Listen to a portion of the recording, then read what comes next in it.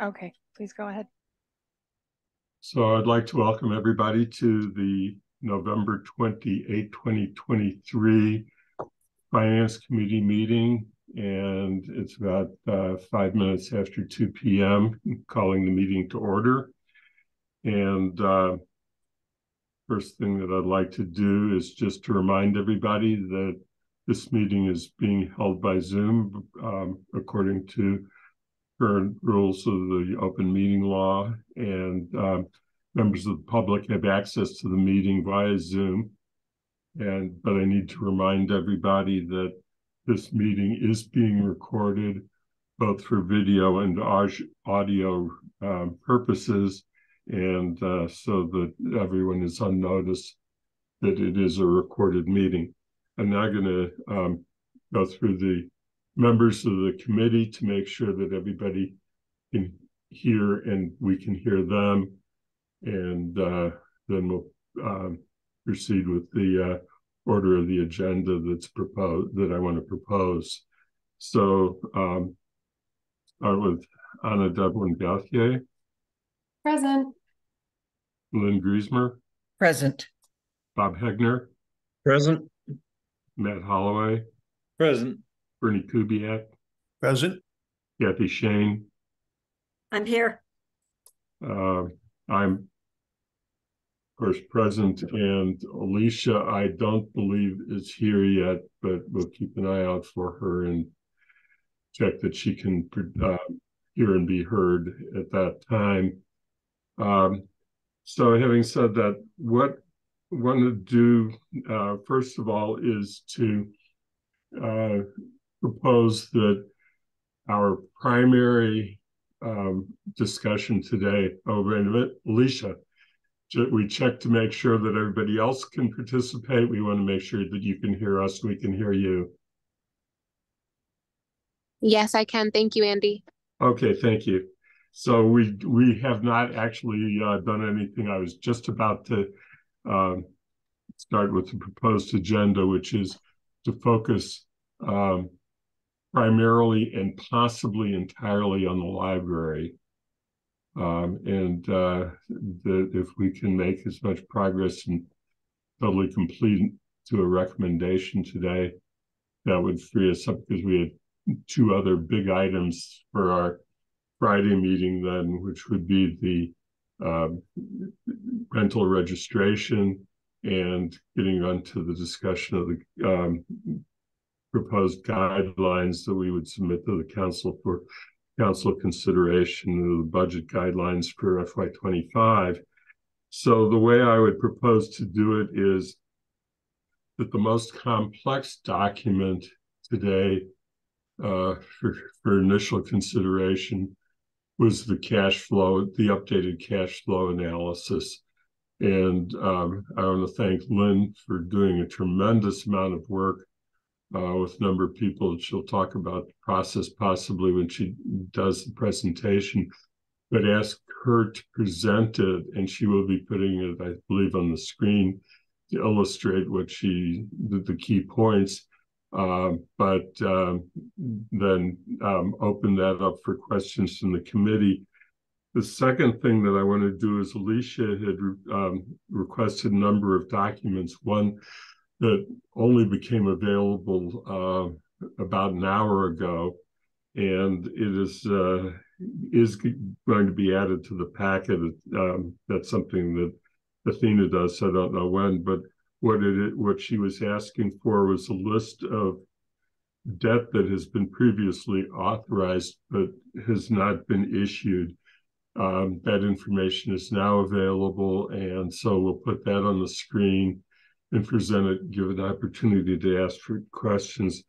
The third thing that I want to do is to go through the Q&A document that was added to the packet either late yesterday or this morning, probably this morning, and contains the answers to a lot of the questions that were presented. So that's going to be the first section of the meeting.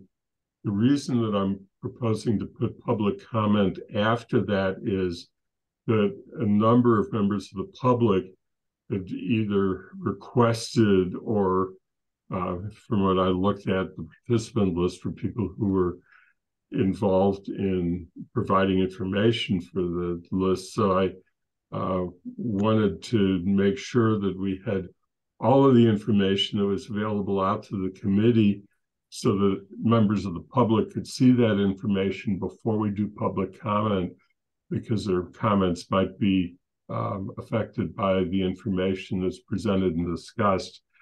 I would then come back to the committee for additional discussion after that, and we'll then do a check on where we are as a committee in how this is proceeding. So if that's an agreeable, I'll pause for a moment to see if anybody has any questions or suggestions about that. And otherwise, we'll just proceed in that direction. So seeing no other requests to do anything else, I'm going to turn the meeting. Oh, Alicia, you have your hand up.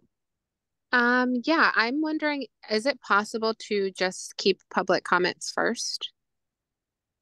We can keep public comment first, but then the public would not have the opportunity to see things, including the document that you had requested of unissued debt, and they won't have the opportunity to hear some of our initial discussion. So that would be the reason to push it later. The only reason to come earlier is if if somebody is aware of a member of the public who is not going to be here for the duration of the meeting. So what do you think, Alicia?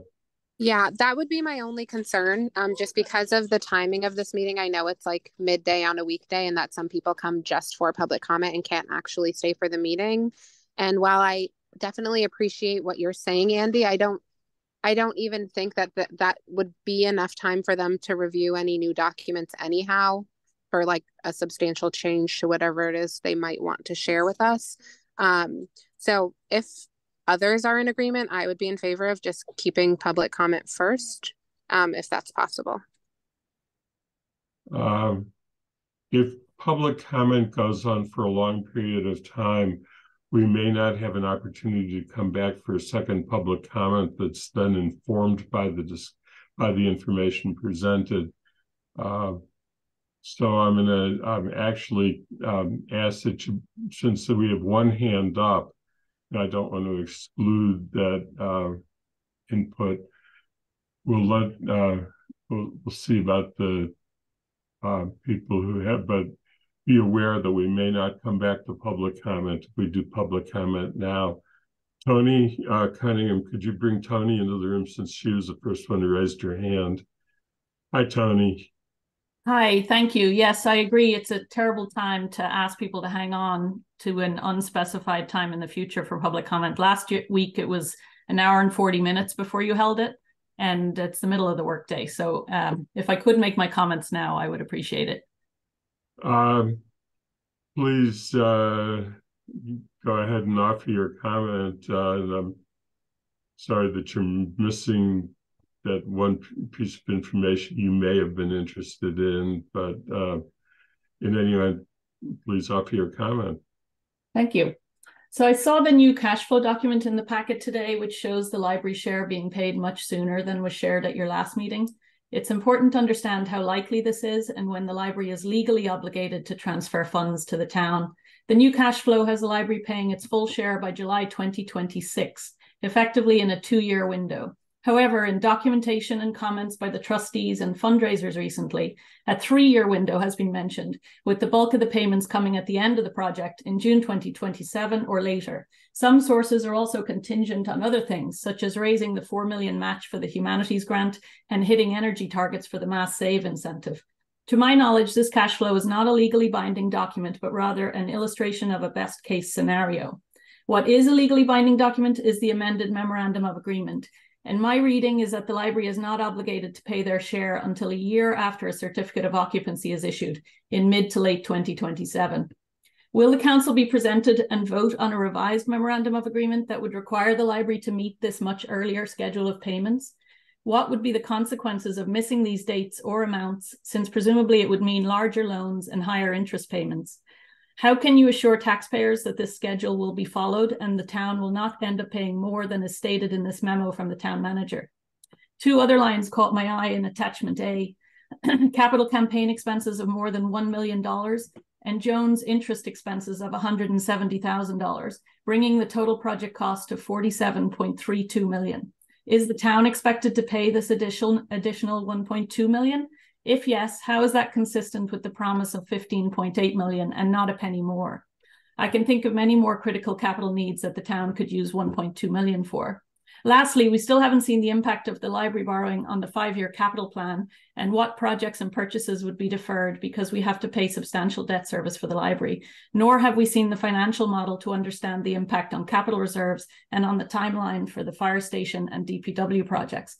Related to this is the debt limit and how much debt capacity that authorizing borrowing for the library project would consume. Until just now, that information hadn't been provided, so I had looked up assessed property values and current authorized debt in the state's data bank.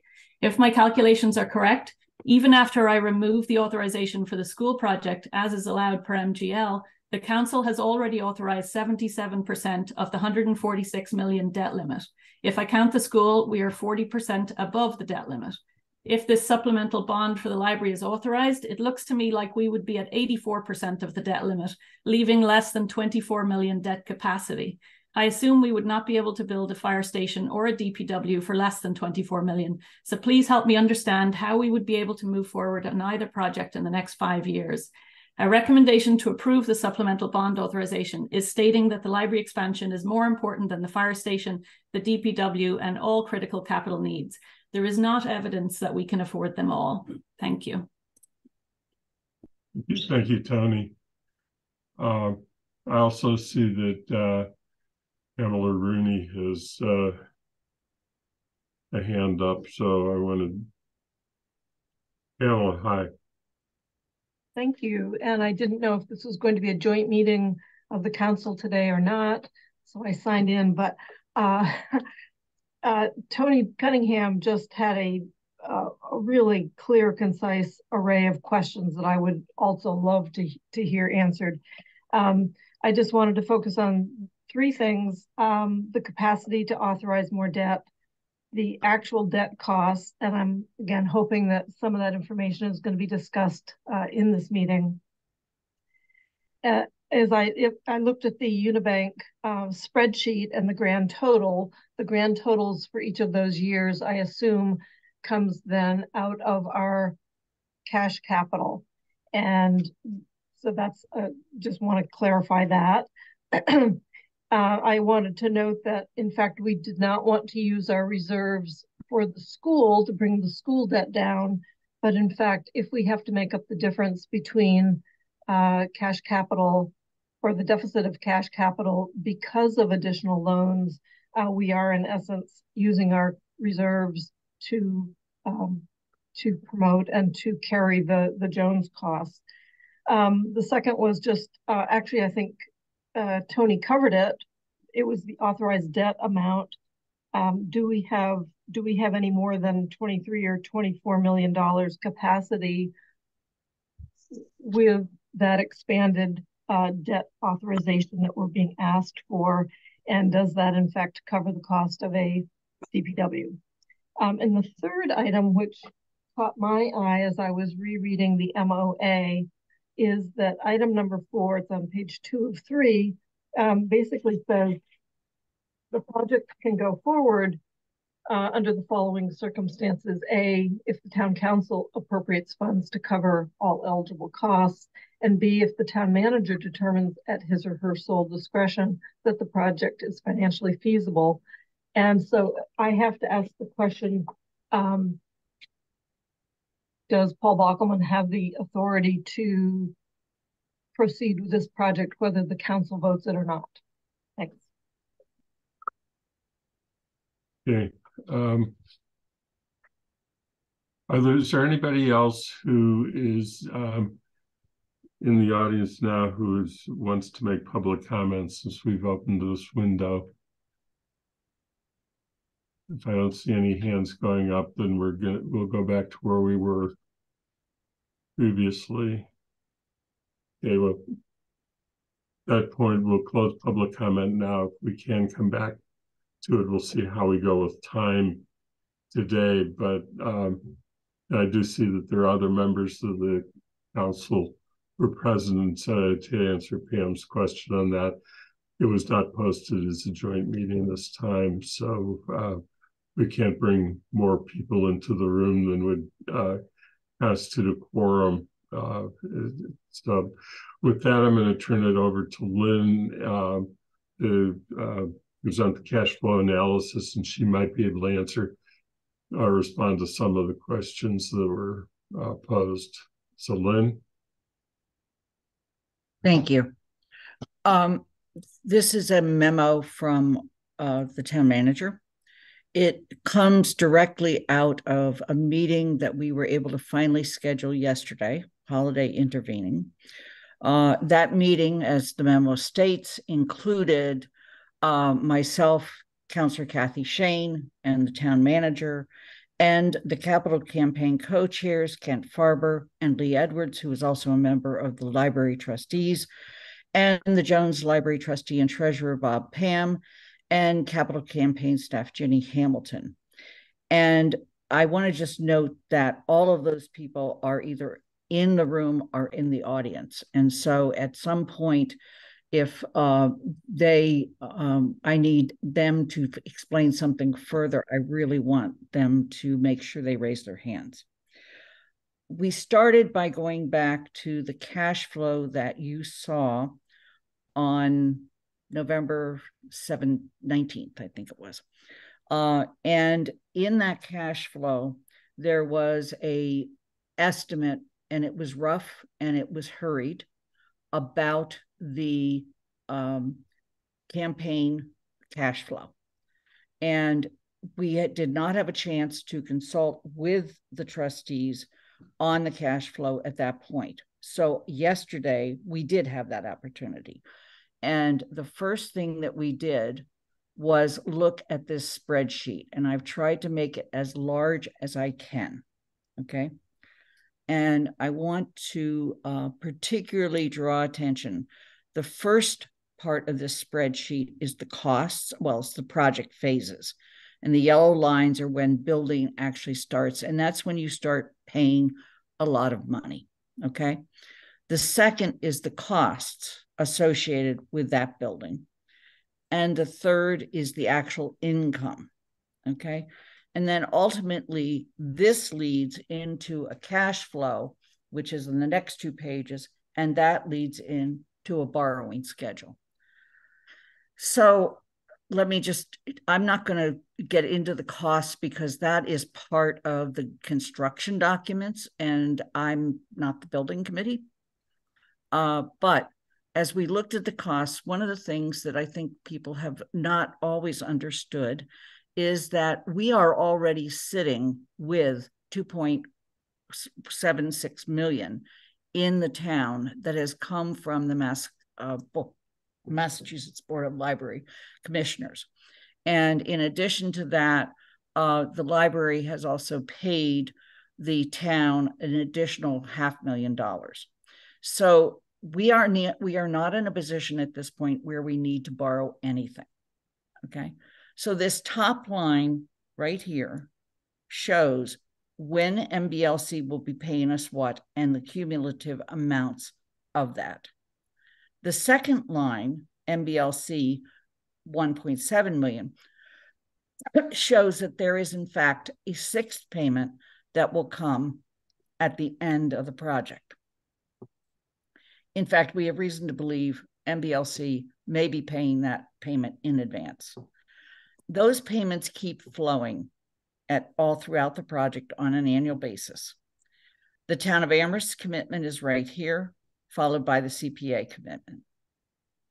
And then we get into, well, how is the fundraising gone? So they had the historic tax credits right now. The estimate with those using the appropriate discounting, from what I understand from Bob Pam, is about 1.8 million.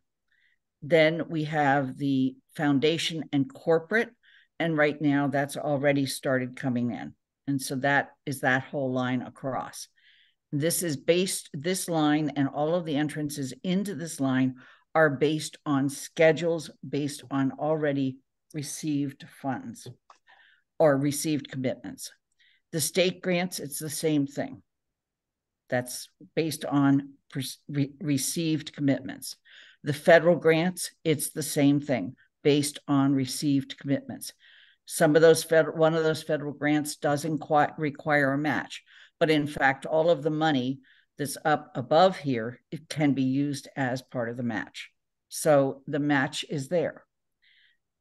Then we go to actually the capital campaign, and this first line is received or committed. In other words, this represents the money that the library has already received. And so we look at, for instance, as of June of 2024, they will have received 1.79 million. The next line basically then says, well, what do they then still need to raise?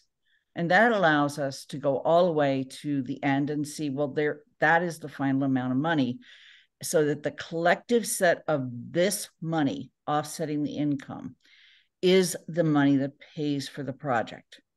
And the one thing that was asked earlier, and that is the campaign expenses, and that is calculated in here, and that is at the expense of the library. Okay, that's normal thing for campaign process.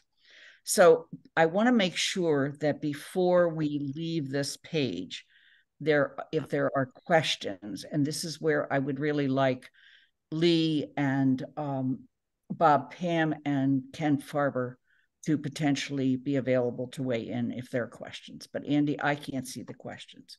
I can't see raised hands.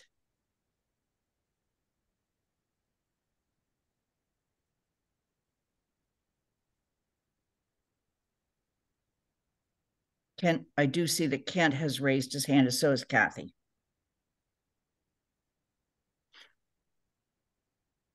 You're muted, Andy. I'm sorry, Kathy, go ahead. As Lynn mentioned, I was in the room when this was presented to us. So I asked this question, basically, I guess it was yesterday, so I'll ask it again. I know there's been a good faith effort to say how soon we can get which money. So what I asked yesterday was Amherst, underneath this is Amherst College is paying their $1 million in 4 separate installments, 250, 250 each of 4 years in a row. Could that be accelerated? My other question was around the NEH grant, which, as Tony just mentioned, there's a matching requirement to secure that full amount, but it sounded like we're pretty near to that match, depending on, given the way they count it.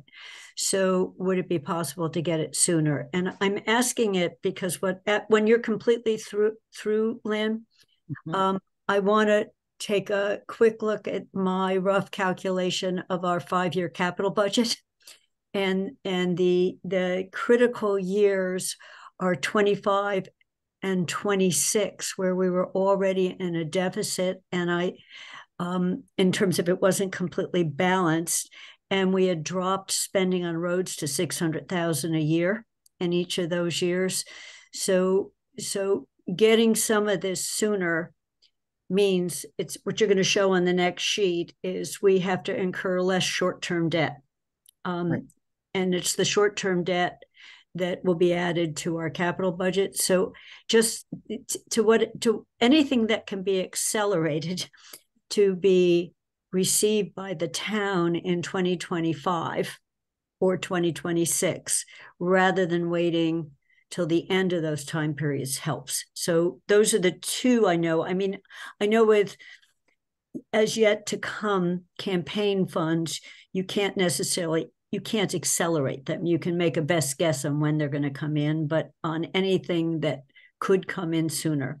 Then my final question is the same thing, is if we wanted to lower our interest rate bearing, could the endowment give us a piece of money knowing they're going to get paid it back earlier, and not a really big, not all of it, a piece of it? So it's those three separate questions on a focus on 2025 and 2026.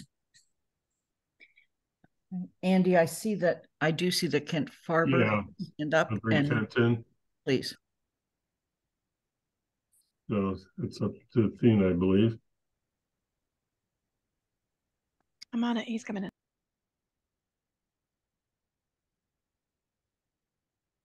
Kent?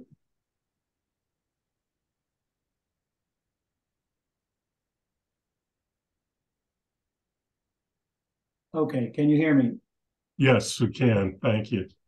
I just want to be clear that the line received or committed represents our expectation of cash received from commitments that have been made in writing. So we feel confident about those, as confident as we could possibly be. The amount expected to be raised is the cash that we expect to receive from new commitments. The pacing of those is plausible. We think it's likely, but there's no way to be as certain about that as the received or committed cash. And we should also make it clear that in the foundation and corporation line and the state grant and federal grant line, there is a cash expectation there from additional grants to be received. We think there are lots of possibilities for additional fundraising there. So we've built some additional amounts in there beyond what has already been committed. Okay. Are there other questions on this before Kathy, you asked questions, and you did ask them yesterday about acceleration of Amherst College payment. And that was, I think there was an agreement to explore that.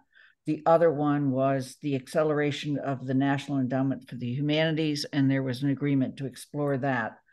What was not discussed yesterday was the idea of the endowment being used as a way to pay, knowing the money would be coming back. And I think that's a down the road discussion, but others may want to hear more about that.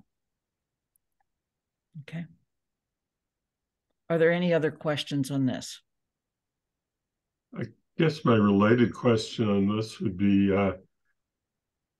whether consideration was given to using the balance in our fund, our capital stabilization fund, used for funding any parts of this on a short-term basis to avoid having to go out for bans or short-term debt. That was not discussed yesterday. It's something that certainly could be discussed in the Finance Committee. Are there other questions? Kathy. Okay, so there was one other thing that came up yesterday, and I know nobody in Jones has a chance to explore this, but the school from Eversource got a construction incentive payment, not just a performance incentive payment, because we went to Ground Source. They also have money on the table to go to Air Source heat pumps, and I don't know whether the library would qualify for them, but it's different than the mass save incentives that they've penciled in. So that potentially is a source of funds that isn't listed anywhere here, that I raised for further exploration. For the school, it's a substantial amount of money, and we went with geothermal, but Air Source would have also paid us if we could hit the EUI target that was set for schools. but it wasn't contingent on hitting it. It was contingent on Eversource believing we could hit it, the construction incentive. And then there was a separate amount that if we hit it, we would get an additional amount of money. So I thought it was something worth exploring. Hey, Alicia?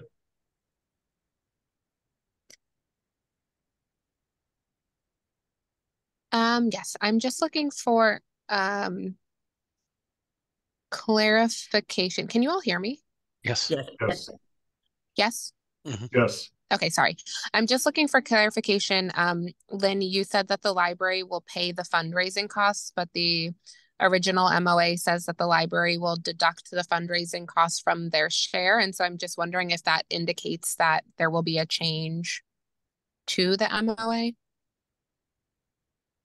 At this point, Paul, you might want to address this. You've suggested we don't think the MOA needs to be changed at this point, but by the time we get done with the council vote, it may need to be changed.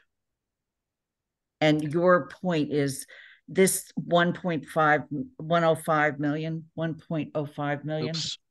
is actually part of what will come out of the library fundraising. But that's money they will spend before they give us any money.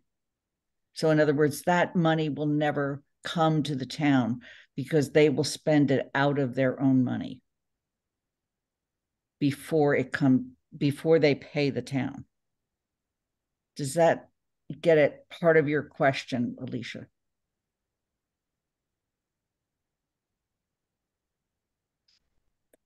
You're still muted. Sorry.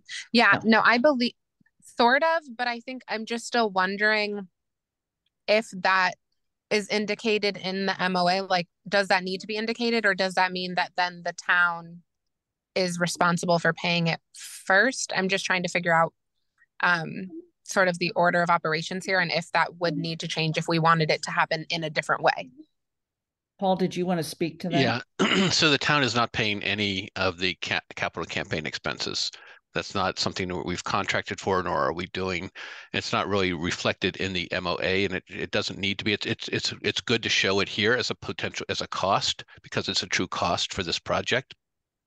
But the way the MOA is structured is to create what the town is going to put in, what the MBLC is going to put in, and the remainder being the library share.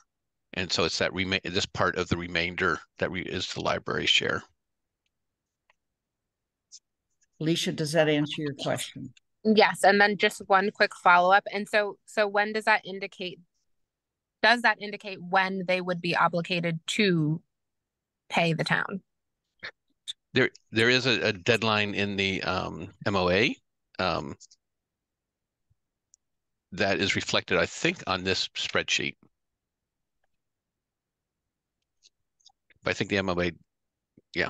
I'm sorry, if you don't mind, can you just point it out to me or let me know? Yeah, hold on. The payment to the town comes, I'm trying to, hold on. You put exact words. It doesn't, I'm sorry, go ahead, Paul. What did you say? I'm looking for the... It's not reflected here. It's reflected on the next page. This is the cash flow for the library. And then the next page, next two pages, will show when that last payment is due. It's due in 2027, is what I understand. It's anticipated to be due then, because it's anticipated to be due once occupancy has happened.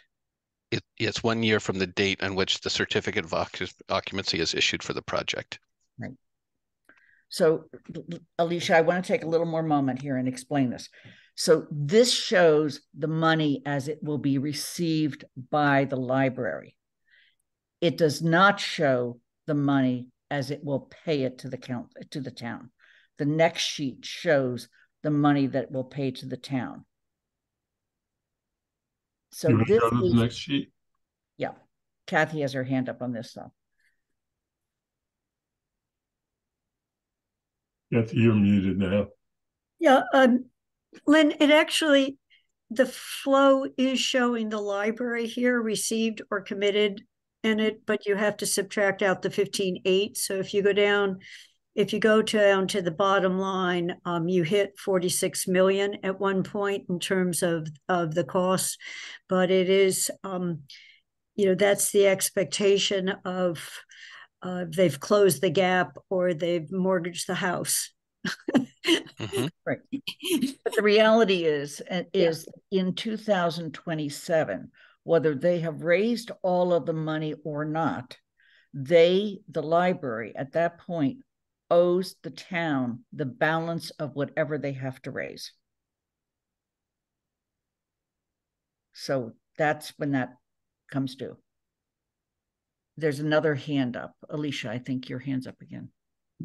Yeah, sorry, it's just the same question. I'm just wondering because in the fundraising deposit section of the MOA, it says that the library shall deposit with the town treasurer all amounts of the library project donations as and when the same is received by the library, less any direct and reasonable fundraising costs and expenses. The library project donation. Yeah. So anyways, that's the section that I'm wondering if we're proposing changes to that or if that will stay the same.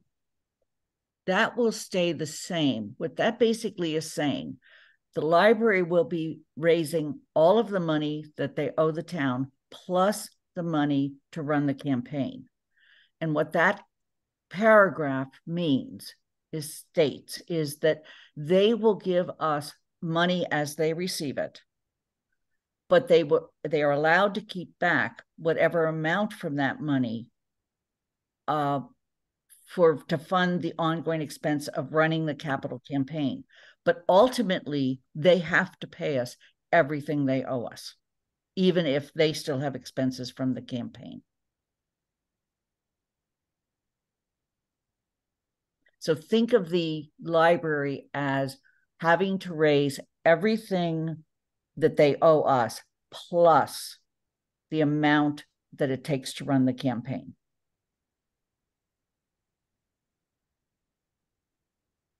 So at no point will the town be expected to pay for the costs of running the campaign. Does that make sense, Alicia? Yes, sorry, please excuse my daughter's singing toy in the background. But I understand what you're saying. My only confusion lies in that's not what I understand is being proposed in the MOA. So that's just why I'm asking. So are we saying that we're changing the MOA, or are we just saying we're like changing the understanding and the MOA doesn't need to change, but we can change what we're expecting from the trustees without changing the MOA?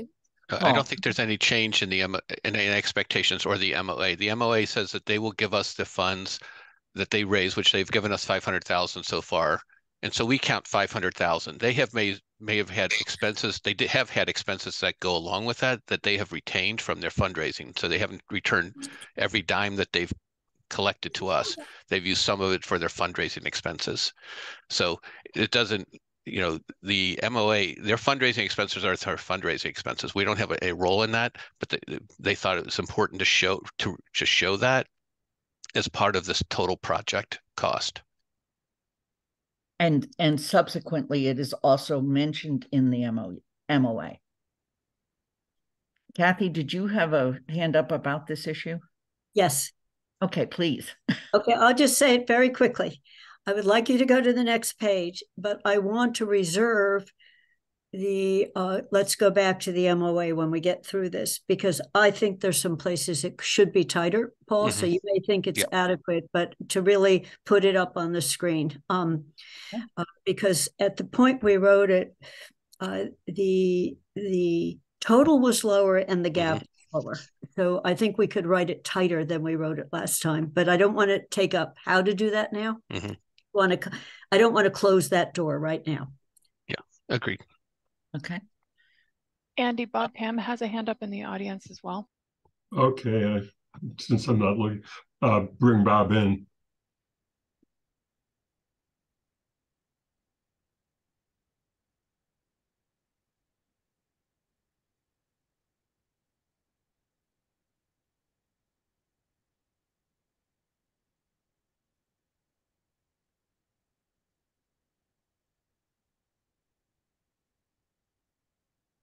Bob, are you able to unmute? Okay, I was just hoping to make this a little clearer. Let me see if I can. Okay. It did not make any sense to raise money, transfer it to the town, then take it back from the town in order to pay a bill. Rather than do that, what we said we would do is that we would send over periodically the amount that was raised, less the amount that we needed to cover expenses. And that just meant that there was one less transfer, but it did not change the amount that would be going to the town, because the amount that goes to the town is the amount necessary to fill whatever the gap is. That was fairly straightforward. I don't think that requires any changes, because it's the most practical way to proceed from here on as well. You know, we will raise money, we will transfer to you everything that is raised, less the expenses of doing the raising. And I think that that's fairly clear in terms of what's written there. And I'm not sure if that answers your question, but I hope it does. Alicia, is there anything else on that before I go to the next page? Not right this minute. Thank you, Lynn. Okay, we can always come back. Okay, so on the next page, this is really 2 pages. This is where you look at the cash flow. And the main thing that changed here from the version you saw on the 19th is the 500,000 stayed the same. However, this original estimate here, which was rough, and I accept full responsibility for it, is now 2 million. Okay, right there. The next one is actually 4 million. And the reason that the library is able to do this is because of the success they have been having with their fundraising. So that by the time we get to 2025, it's another 5 million. This number right here represents the balance they will owe us based on the MOA, which is the balance they were always going to owe us. It does not include the fundraising expenses because they've kept that, but it is the full amount they owe us. And what this represents is that starting in FY27, when the MOA comes due, regardless of where the fundraising stands with the library, the trustees will have to figure out and make their own decision as to how they will give the town this additional 2.3 million. And I want to pause here and ask again that Lee Edwards and/or Bob talk about the discussions that they've already had to look at their options for that. I don't know if Lee wants to come in or just have Bob explain it. Bob has raised his hand, so let's go with that. Right. Well, you understand that in fundraising, I can't say that it's going to happen on January 31st. I cannot say that it will be 5.00000. It'll be roughly those numbers, and whether it is higher or lower is always something that depends upon the success of the fundraising. So, I have provided these numbers because that is our current estimate of where we will be at that time. And so it's not going to end up as 2,372,518. That is not real. But all the rest of it is our best estimates of where we're going to be. And it will be during fiscal 26, it'll be during fiscal 25, it'll be during fiscal 24. All of those are where we are going with this. It is what we believe are realistic. So just be clear about it when we talk about projections 3 years into the future. It is going to always be done in a rounded format. because that's the only way to be real Right. in the future. Right. Lee did have her hand up. You'd have to bring her in.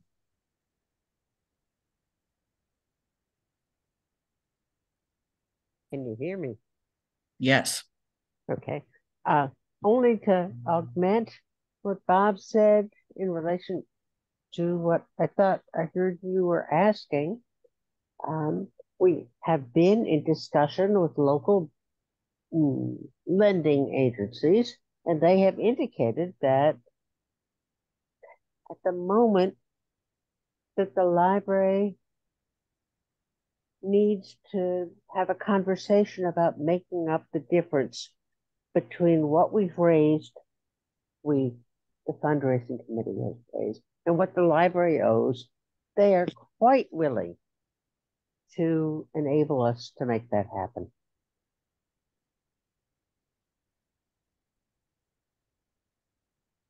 And we have provided fairly detailed information about both our status, the status of the project, our income and expenses. And we've gotten one response, which was extraordinarily clear about their willingness to proceed. A second one, which was clear about our eligibility to go forward, and their thought that this is a realistic possibility. But no one should be asked to make a commitment 3 years into the future about how much and at what interest rate. Those will always be somewhat hypothetical. What we are doing is trying to make sure that they are as clear as they can be about our finances, about our progress in terms of raising money and who is doing it and the ways that we think it will work. And they are clear about thinking that this is perfectly reasonable and doable from their perspective. There are, as you know, more than one way for money to be raised. If we can do it directly out of our own funds, we would do it that way. If we can do that with a line of credit, we might do it that way. If we did it with a longer term agreement, we would do it that way. It all depends upon what it looks like 3 years from now. Are there any other questions before I go to the actual bonding?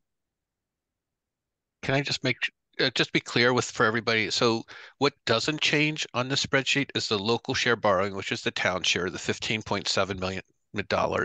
What doesn't change is the MBLC grant, which is 15.565. Those numbers don't change throughout any of these spreadsheets. Those are locked in. Nor does the million from CPA. Or the million for CPA, correct. I'm sorry, that's here. Yeah. Okay. So what you also see here, and you're going to see on the next sheet, is at what point do we start borrowing? Okay. This is the point at which we have to start borrowing. And I just want to point out, because most people say, oh, you're going to run out today and you're going to borrow $46 million. No, we're not. We don't have to borrow. The first time we have to borrow is in 2026. And that is because of the cash flow that is provided by the upfront yearly MBLC payments, the money that's coming from CPA, the money that is coming from the contributions of all the different sources. And so you get to the point that we have not incurred any debt until our estimate right now is 2026. Okay. The next time we incur debt, because again, you only borrow as much as you need. You don't borrow more than you need. So the next time you incur debt is later in 2026, 25, 26. And then finally down here, ultimately at that point is when you turn it into a long-term borrowing. And that will show in the next sheet. But Bob Hegner has his hand up. Yeah, I just have a question about the CPA funding. Has that been do we already have that money set aside, or do we have to set it aside? That's a borrowing It's a borrowing. with funds being paid back from CPA funds. Mhm. That's already been voted by the council. Okay, so we'll do that transfer then, according to the schedule, at the end of May of 2020, by the end of May of 2024. Is that correct? Yes. Mhm. Okay. And that's a separate repayment schedule under the CPA fund. Okay. Lee Edwards has her hand up again. No, I don't. Kathy Shane has her hand up again. So Lynn, comparing these two sheets, the one earlier had us borrowing 15.751 on or about May 31st, 2024. You're not showing in this next one any debt on that. So are we not borrowing the full 15? So I know you don't have to pay it the year you borrow it, but you're not showing it. So I'm asking for next. Let me go to the next up above it. Actually, up above it says we're borrowing it on May 15th, 2024. So why do we not see any principal or interest in 2025 and 2026 on that borrowing? Okay, you do see it. So now we're on the final page of the cash flow. Okay, this is this is the town's money right here. Okay, and then this is the short-term borrowing. And when you look at this, I'm just correcting, you're saying we're not borrowing anything. We are borrowing on the big one. Right, it's right. the band. You're saying we're not doing the bands. We're not doing the short term till later. That's absolutely correct. Okay. So at this point, you'll see you start paying on the bands in 2026, and your first payment on the other borrowing is right here. 2025. Okay. And so when you do all of that together, what you see is that the total borrowing on the bands is $764,770, and the total borrowing on the overall, the big loan, which is the town's money, is 7.944. The sum total of those two is less than 9 million. And the only reason it's less than 9 million is because of the aggressive, successful nature of the fundraising at the library level. And if they bring money in even faster, these numbers, depending on interest rate, which at this point we're estimating 4%, could become even lower. Lee, you have your hand up. No, I don't. Sorry. Okay. So now let's go back up to the top of the cash flow. Okay. This is where we should stop and ask questions about cash flow.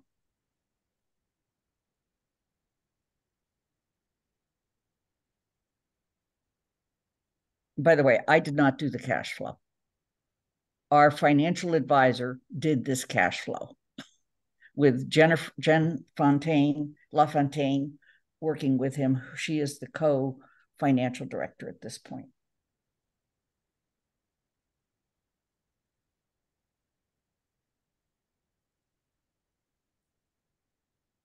We don't have that sheet. Is that correct? Oh, you do. Mm-hmm. This sheet is attached to this memo. Okay, maybe I just didn't. I got it. Okay. It's been in the packet since yesterday. Yeah, no, it was an earlier one. Okay. Yeah. So are there questions on this sheet?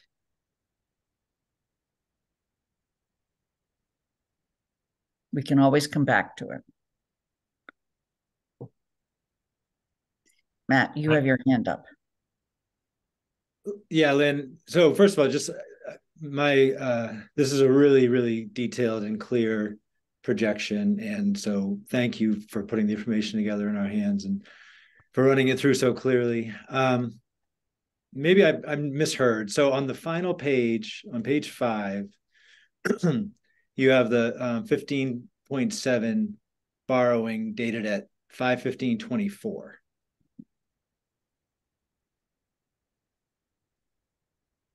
But I heard you say a moment ago that borrow. I misspoke. I did not. It's 20. It's the same date. It's the same date. You just misspoke. Okay. All right. Thank No. you. So, I mean, that's how clear everything has been. That's the only question that's come up for me so far. I spent a lot of the morning looking at this sheet. It's really nicely put together. So I'm grateful for the work. Well, we have a lot to thank both the library people for putting together this first sheet, because we could have never gotten to the second set of sheets without this sheet and without the discussion yesterday. Okay, I'm going to take this up. Nope, Alicia, hands up. Sorry, I'm just wondering, does this show when payments are beginning to be made by the library in 2027?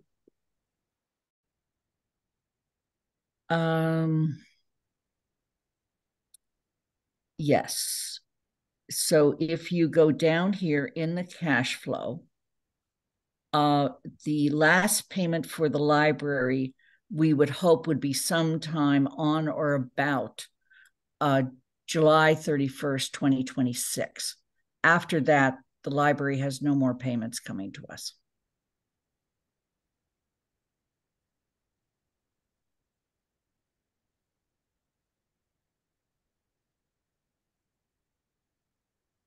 Okay, so does that answer your question, Alicia? Yes, thank you. Okay.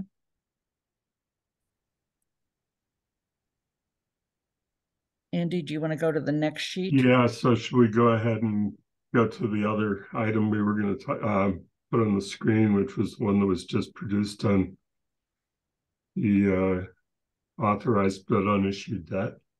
Yes, I will get that as Wait soon a minute, Kathy has her hand up. Let's No, pause. I just want people to, this is clearly a better picture than a week ago in terms of the short-term borrowing.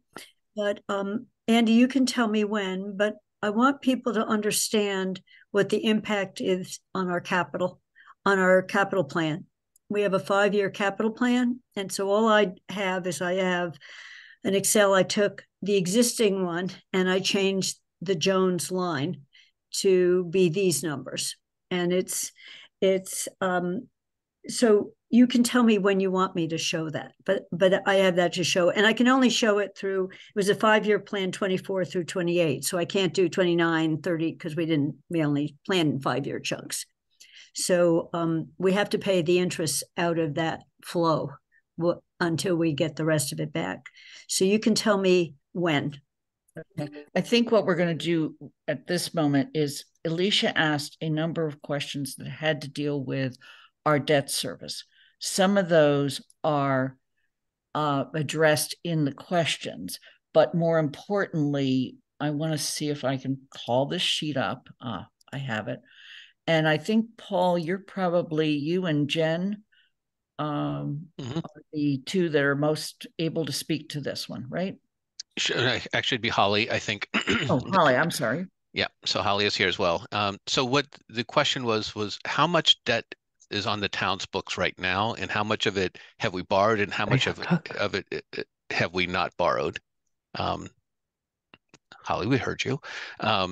So what this, if you want to scroll down, Lynn, what it shows is, I mean, actually stay up there for a second. I just want to go through the columns. So the first column is purpose, is what we borrowed it for. The second is when the vote was taken to borrow that money.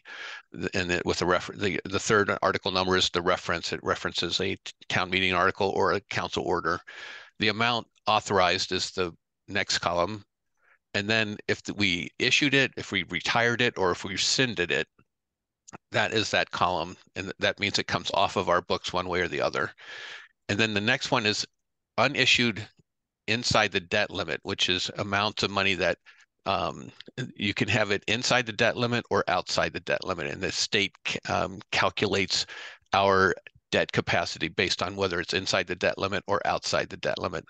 And I'll just go down to the first two to show you. So the initial was PEG audiovisual equipment. This was something that we had made an agreement with Amherst Media. If they needed money up front, that we agreed to borrow the funds. They didn't need it, so that money is there. But that would be inside the debt limit. The next item was the water lines on Northampton Road. And because it's a water project, that's outside the debt limit, because it's one of the reasons, and it's how the state calculates it. It's because it's paid off by water funds. It doesn't come out of the general obligation funds. So, and so I highlighted the library expansion project down there, and whatever that color is, the 35,279,700 is what we had originally authorized. And this is where the question is, does the council want to make that number larger, which is the $46 million? That's the question before the council. And so if you can scroll down to the total. And the big one here is the two big ones are the Centennial Water Treatment Facility, which is 21.5 million.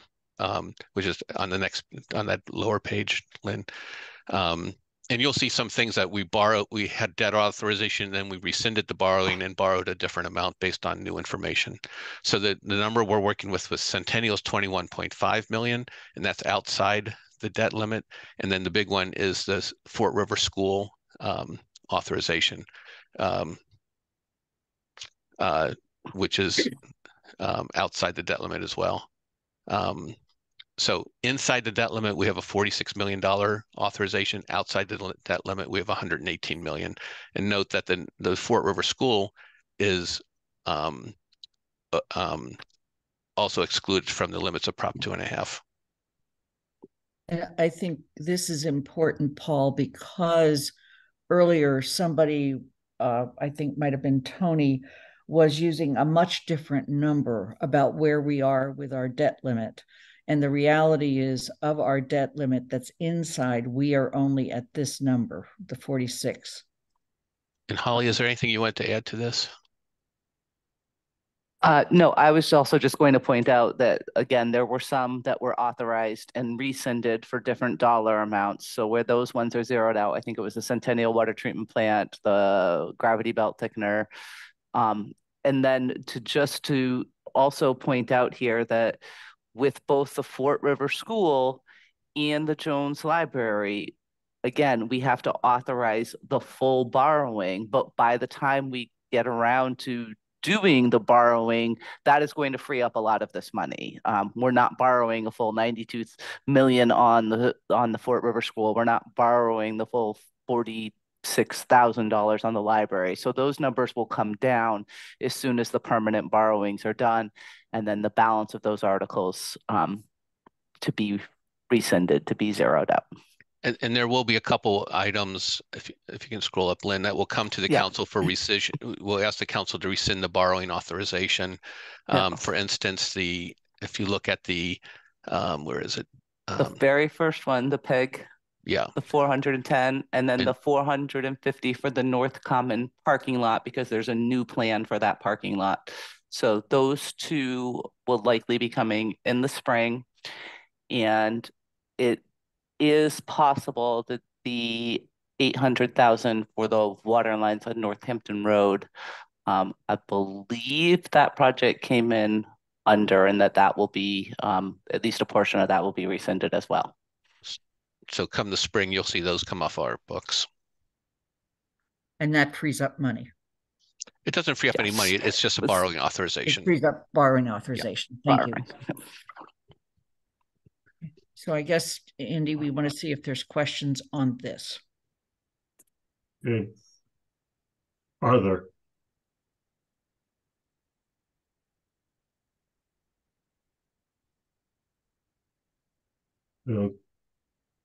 Any. Okay.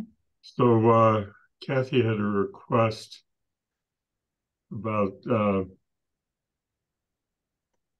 talking about the 5-year plan.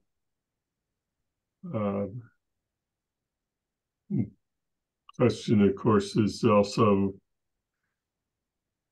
which you can talk about too, is how they relate to the borrowing. Is not sure that it does, but yeah, I think why don't I turn it over to you for a couple minutes? Yeah. So before I put the spreadsheet up, what the 5-year capital plan does is when we say we're at 10.5% of the general fund from the year before, we're allocating toward capital. When we say what do we have available to spend in the current year, we have to subtract the debt service from existing debt. So that's principal and interest payments. So that leaves us an amount that's available for anything new, including new borrowing. But it could be to buy a vehicle, to repair a building, and Paul, if I say something that's wrong, I'm doing. So that gives us, so there is a total flow of funds in, and then we have an expenditure budget. So what, if I can show my screen, let me just. Athena, are you still here? Yep, she can share her screen. Thank you. Okay, so what I did is, this is the 5-year plan that's posted on our website right now. And I've just showed you. So this is literally, I just copied and pasted the numbers. I didn't have the Excel. So this was the revenues coming in from a variety of sources. And then this was the debt line. And what I did is I indented Jones. We'd always put Jones in there. So Jones was in for 1.155, 1 million. And it just think of it all the way out that in this direction. It's a 20-year debt. And there was other debt underneath this. So this wasn't the only debt we had, although as we've got DPW coming on out here, and we also have some projected debt. So we were going to do Crocker Farm roof. We were going to do the Crocker Farm HVAC system. We have a whole list of what's underneath these numbers. So this was the amount left over for other things new, that if we hadn't done the debt already. And I put, this is an indent. Roads is in here. We were able in the current year to allocate 1.3 million to roads, but the 25 budget we always thought would be tighter. So we've just put in 600,000. That doesn't count the Chapter 90 money, but this was out of our cash capital. So our budget was not balanced in 25 and 26. It's not a lot over, but it was a little bit over with what we said we wanted to do in those years. So what I did then was forget this line. This was the new line as of last week. So this is this line right here. Let me make it whatever, just where I just highlighted it. That's the number that Lynn just gave us for each of these years. So it's compared to the 1155, 1378. The big year is the second year where it was 11155 and 1748. So that is an increase in principal and interest debt service. And this year is the biggie, 600,000. And all I want to do with this is says it leaves less for everything else. So that's just the world we'll be living in. And so we as a town would have to say, are there other things we can postpone and move to another year? Or there are other sources of money to get some of the things in the pipeline, such as ARPA money, that we know we want to do these things, and let's go ahead and do them. But out of the current capital plan, we started with a deficit in these, and this is 25 and 26. So this jump up of an increase of about 600,000. And this increase combines the two, Lynn gave us a total in the one thing. So it's that short-term debt, the interest, and it's beginning to pay principal and interest on the big loan that's starting to hit us in these revised numbers in here.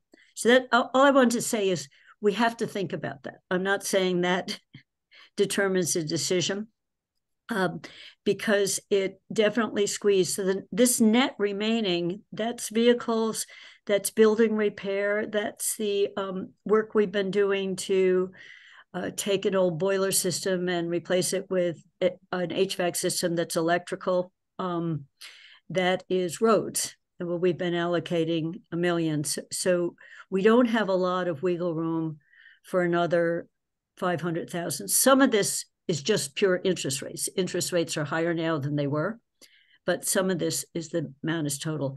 And that's all. All of this assumes is the trustees will give us all the money they are obligated to. So we're not on the hook for any more. And that was why I asked the question earlier of anything that could be accelerated in this time period lowers the interest that we would be paying, not on our 15, but on the other amount. Mm-hmm. Okay, that's it. That's all. I just wanted to show that picture because another 600,000 that actually equals the total amount of money we were planning on spending on roads, but it has to come from somewhere. That's it. It's I see Paul and then Bob Hegner in that order. Okay, thank you. I think it's, well, first off, I wouldn't equate the number to roads because we will not be reducing the roads amount. It will be something else. But I think, Kathy, you're spot on in identifying a problem that we're going to have to work. It's a manageable problem because we have some tools to work on it with. Like you have already suggested some really good ones, like accelerating payments. We have our capital stabilization fund, which we can always dip into if need be. We have ARPA funds that we can allocate. And then we always, we just the council just appropriated $1 million for roads recently out of our free cash, because you are recognizing the need for roads and you're accelerating that beyond what is in the capital stabilization plan. That doesn't show up on our capital improvement program, that additional work that we do every year, which we've been putting in an additional $1 million on roads. So it's, I think we have to recognize that the council is doing a lot more on roads than shows up in our capital improvement program, and we have to do a whole lot more. So I think I'm really glad that you're putting this on the table because it's going to be a hard discussion. I'm already prepping our department heads about expectations coming year, about vehicle expectations for the coming year. And we're all in the investment we need to make in our existing buildings because we can't fall behind on those kinds of investments. And in order to stay up with our climate goals, especially, but also just the buildings need investment as well. But I'm really glad that you're highlighting this because I think the Finance Committee and JCPC are going to really have to work this hard this year. And so, Bob, I can take yours. Tell me when I can stop screen sharing because I was just showing that it's. You can stop from my point. No. Actually, Kathy, could you scroll up a little bit? So you have in row 14, you have the debt exclusion for the school, and you're sort of counting that in as part of the capital. But Bob, what I didn't show is I didn't show all the revenue lines. The debt exclusion line is both an expense and a revenue. Okay. So that's in this revenue line. I just thought it would be too confusing. And it's similarly CPA money.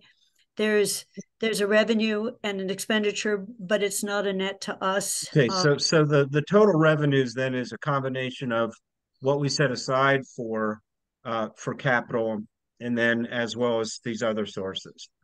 Yeah, correct? I should have. I was typing these in, and I'm really bad at typing accurately. So that's fine. That's fine. I just needed to understand. Yeah, that's all. Okay. Okay, so I saw another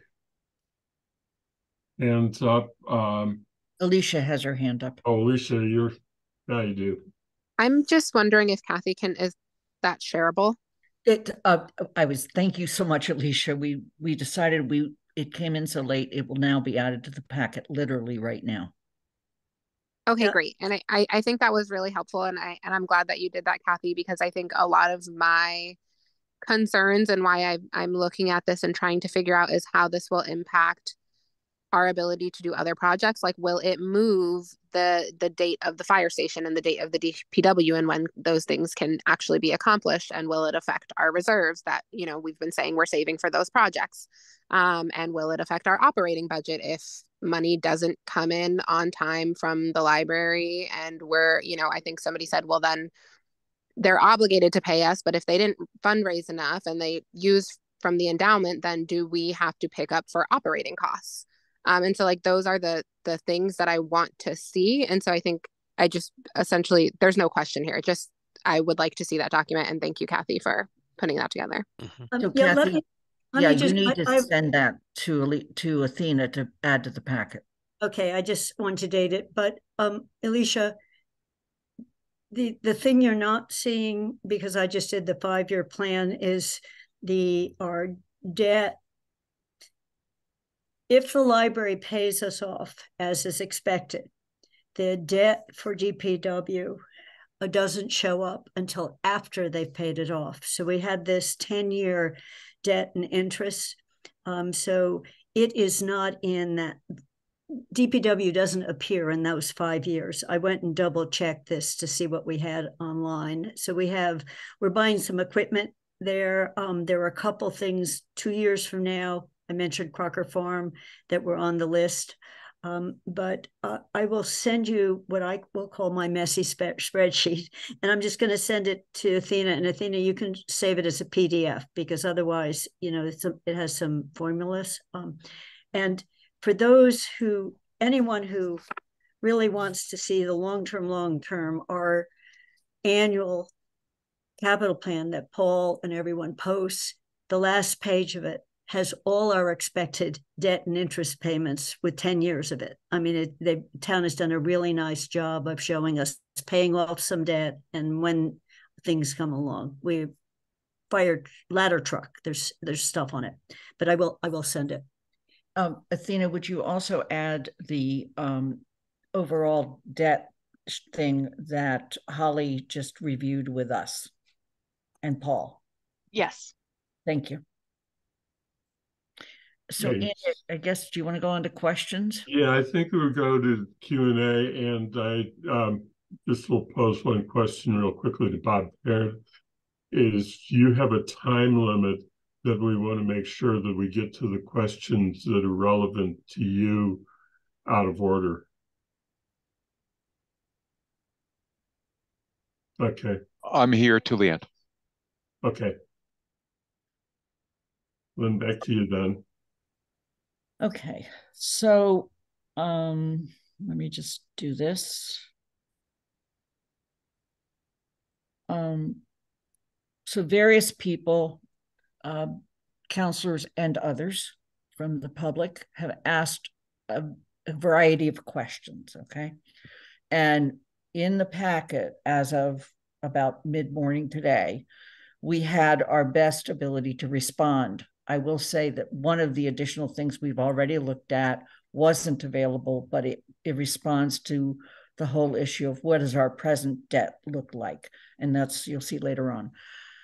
So what we tried to do here is lay out the question and lay out the response. So the first one was about a cash flow for the first 4 capital projects. And I want to put this answer in a couple different ways. First of all, Kathy has done her own estimate, and I think we all agree that we're very grateful for that and thankful. Paul, you have mentioned, I believe, that we are working on an update of the model, if you will. Mm-hmm. But your estimate at this point is, do you have anything to say on that? Yeah, so we've been engaging with Sean Magano on this because he put the spreadsheet together, which is where I want him with his eyes, and I think but I asked him just, looking at what the new information we had, and this was his comment, was that it's just the time value of money for an additional $10 million that he didn't see is going to be substantially different. I mean, so this is basically his response. And we haven't updated the interest rates on that yet. Right. in addition to that, part of this question was, will the school project incur any bans during construction? And we assume yes, but you're in the process of doing an update based on the 9.7 million that we just got. And an updated construction cost that we have from the OPM. So our financial advisor, David Eisenthal, is pulling that together.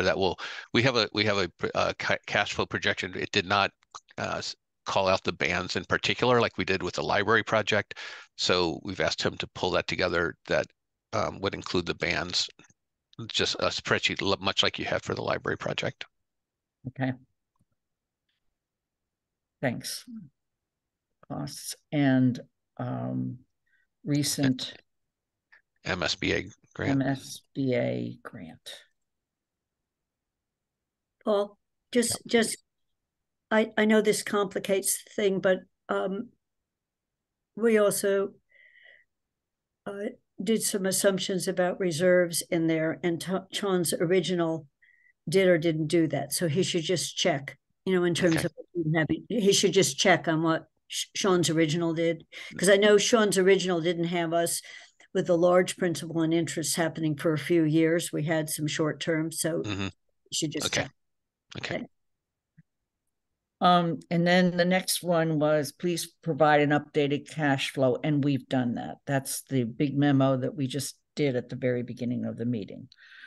And then we get into the issue of the basic costs of the repair. And this is where Bob Parent has been particularly active in providing this.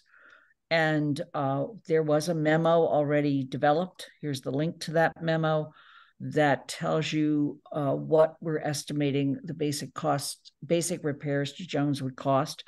And it is between 19 and 21 million, but that does not include asbestos abatement or meeting the energy codes.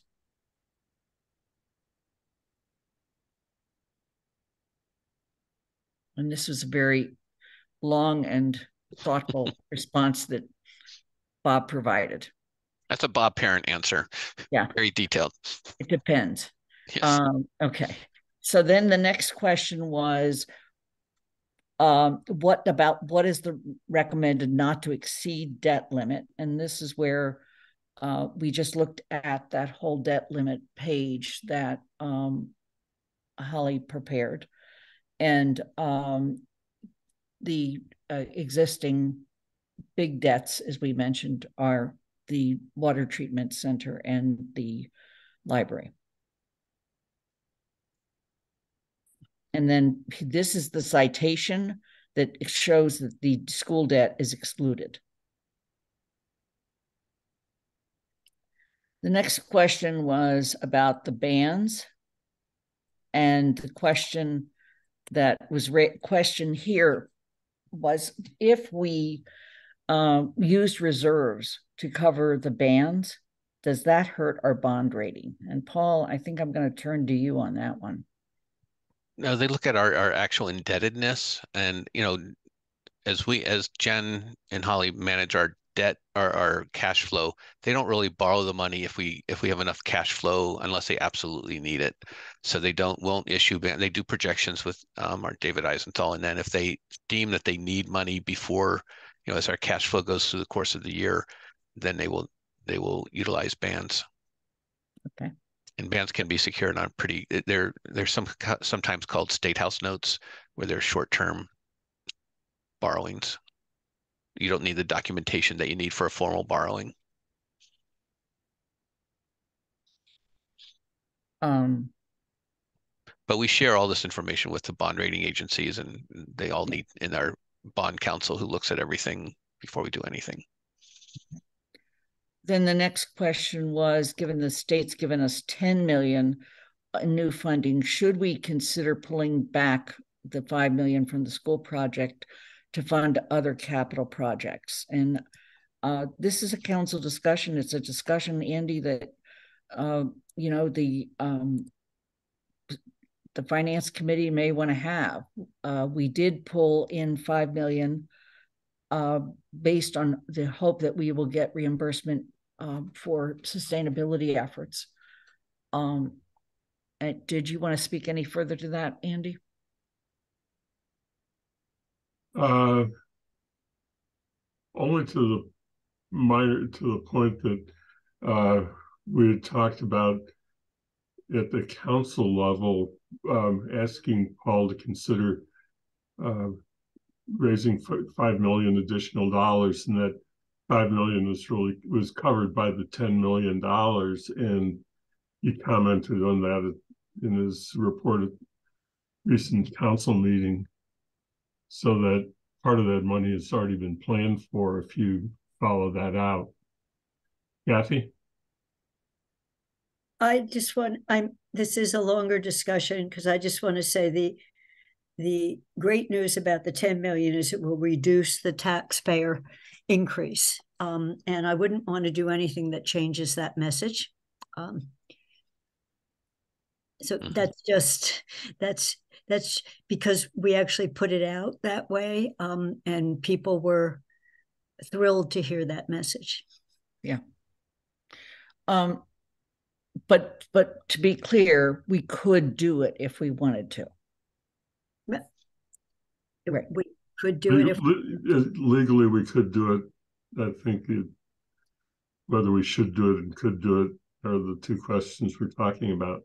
Yep, that's all I'm saying. And as if the federal direct payments come in really fast and we have a way of paying down any indebtedness, this was just a cleaner way of not taking on the debt in the first place, and replacing it. But in any case, I just said that it was a statement, a viewpoint. So one of the questions that has come up is about staging and where does the construction company stage from? And I have to say that yesterday in our conversation with the library, Paul, you gave one of the more complete answers on this. So either you or Bob may want to address this one. So I'll kick off and Bob can add more. Staging is an important piece of the construction process, which is, we even had a conversation today with the OPM and designer about where to put a construction, trailer.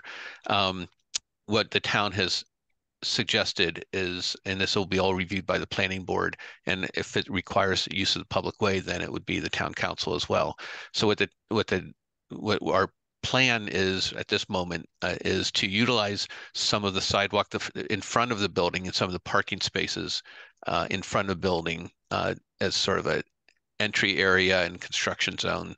They'll need some easements from private property owners, which they're negotiating with right now, including the Historical Society. Immediately behind the library is the CVS-owned parking lot. I mean, if the contractor wants to go to CVS and talk to them, that's up to that contractor. There is a small portion of our town-owned parking lot up by the church that we could use as a laydown area. We wouldn't use all the parking back there, clearly. We also have the VFW site, which the town now controls, which is just down the road, which is a pretty large parcel of land that could be used as a laydown site. And what a laydown site is when you get material delivered, you don't need it right away. You need to put it somewhere, and they just need space for that. And they like it to be on site, but this site is a very tight site, and it's not going to be that's not going to be an option. But they might get a big delivery of bricks or whatever, and they could put them down there until they need them. Bob, do you have more you want to add to that? The only other thing I would add, Paul, is that we expect that the demolition portion of the project will obviously go first. And what that'll do is we'll open up additional on-site space that over time the contractor will work themselves out of. So in the short term, when the greatest number of materials and things like that will be coming up, there'll be staging likely on site. And then as the need for staging decreases, the availability of on-site staging will also decrease.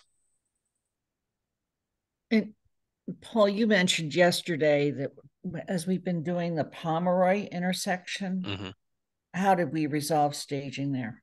So the contractor, we agreed to have the contractor stage some of their equipment at Hickory Ridge because we have that big parking lot there. We segmented off a piece of that, and the contractor used that. When they did Northampton Road, They use different locations that they obtained from neighboring property owners, and that was that's up to the contractor to utilize. And this is like to store their large vehicles and stuff. This is not a road project, so you don't have big pavers or anything like that that's involved in this project. You do have other equipment, clearly. Okay. The next question was talking about the building and who's responsible for interior design and accessibility. And Paul, this involves a town department. I think that's Bob. That would be Bob, I think. Bob, I'm sorry, go ahead. This is the 3 steps, Bob. Yeah, my understanding, and perhaps maybe even if Sharon wants to jump in on this one, is that the item that is referenced here will not exist. The 3 steps that are referenced, that there'll be ramps. No, there'll be 3 steps, but they have an elevator that can go up the different the different distances. Yeah. So, but basically the answer is that the inspection services department has to make sure that the building is fully compliant with the ADA, and they can't approve a design. And then the designers all know this. They know they have to comply with ADA, and there are different ways they can comply. They looked at ramps, and they looked at keeping the steps and having the elevator move up a few feet, depending on where people want to go. And if you know Town Hall, for instance, our elevator goes down about 5 feet to the lower level, and then comes up to the ground floor, and then goes up to the first floor. So it has there's 5 steps to get to the basement of our building, but there's the Main Street entrance is about 5 feet up. So the elevator goes hits both floors. And then there was the whole question of parking. Yeah. So this is one that came from, I'm not sure if you wrote this, Bob, or if Chris Brestrup wrote it. I believe Chris wrote this because it comes within the context of the planning board approval. Yeah, you're right.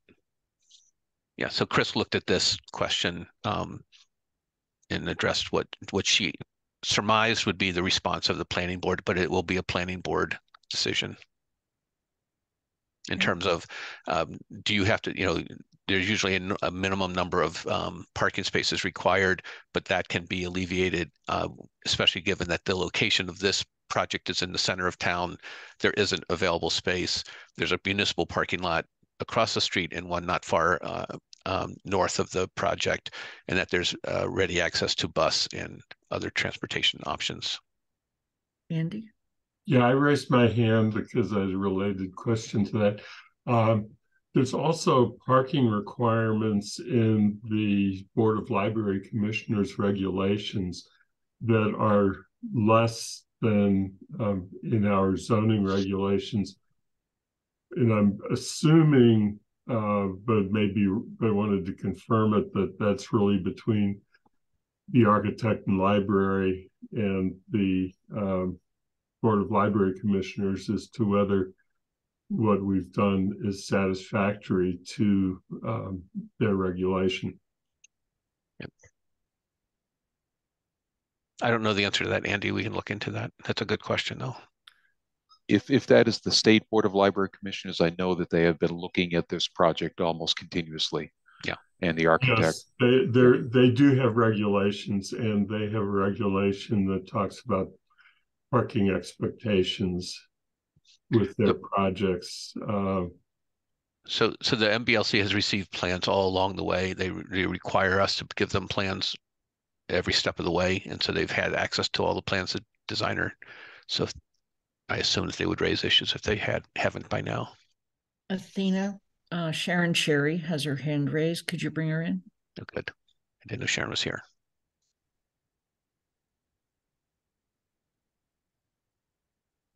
She's coming in. Sharon, you should be able to unmute.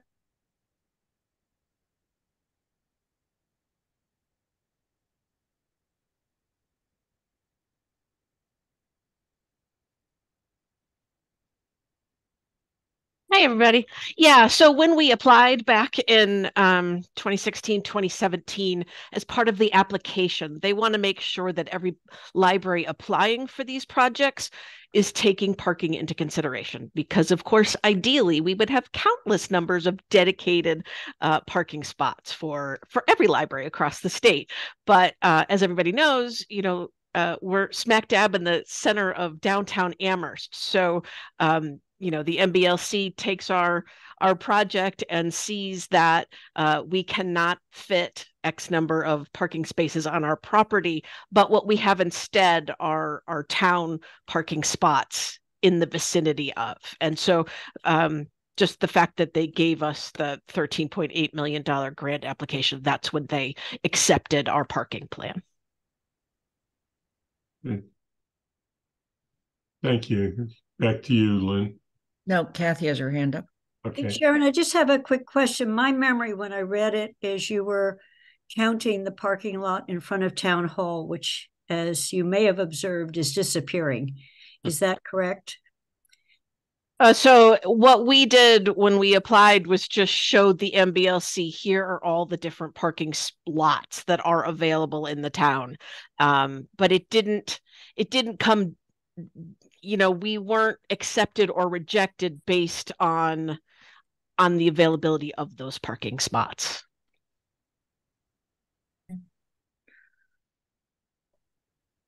Timing and planning department review.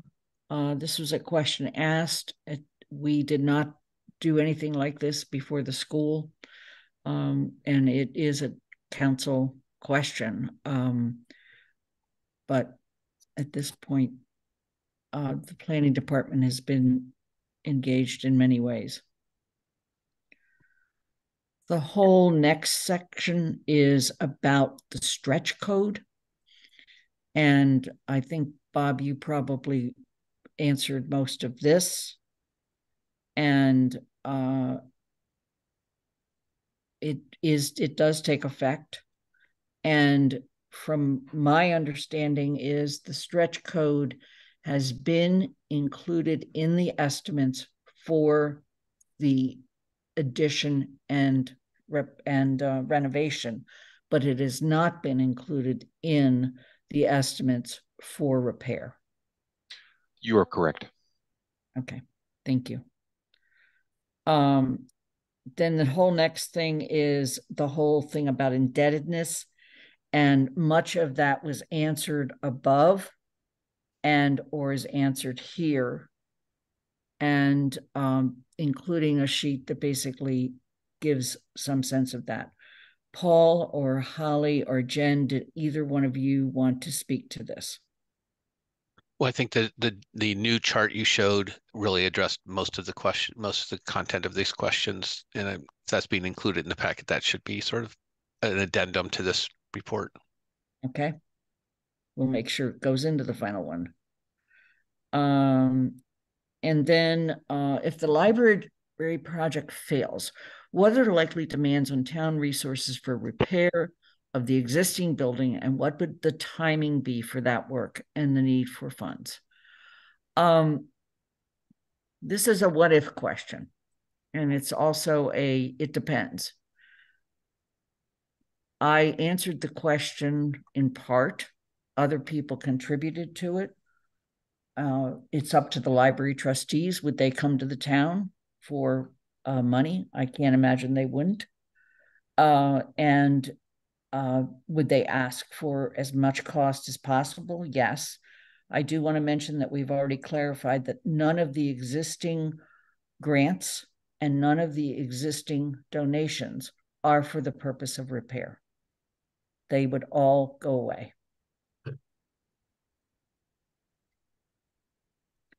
And then the next one is, will a council decision to not increase the debt authorization affect federal, state, and charitable support for future town initiatives? And I regret we didn't ask Mindy Dom to join us today, because she gives a much more clear answer on this that basically says you'll damage down the road in serious ways. Because and I use the example here, or the example was used here with the MSBA project, where the town did reject the first project. And even though I think we are going to end up with a magnificent and beautiful, wonderful, energy efficient school, it's costing us almost double what we would have paid before. And what had to be done to repair the relationship with Mass School Building Authority was without question. And that took an effort of a lot of people, including our legislators. The bottom line is, when you ask people to go out and get money for you, and then you turn around and don't accept it, they don't want to do it for you again. Bernie?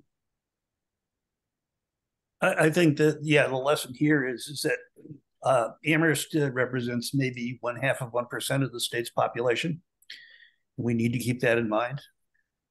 Every year, the legislature passes debt issues that don't get put in place.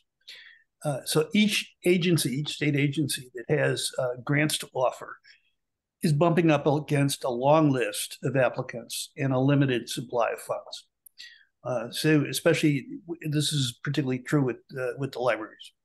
So when you turn something down, people are not inclined to go ahead and say, well, you can try again.